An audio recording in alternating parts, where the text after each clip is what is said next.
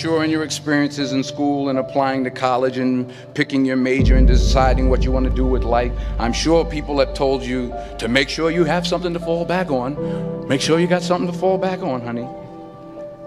But I never understood that concept, having something to fall back on. If I'm going to fall, I don't want to fall back on anything. I want to fall forward. I figure at least this way I'll see what I'm going to hit. Without consistency, you'll never finish. So do what you feel passionate about. Take chances. Don't be afraid to fail. There's an old IQ test, was 9 dots, and you had to draw 5 lines with a pencil within these 9 dots without lifting the pencil. The only way to do it was to go outside the box.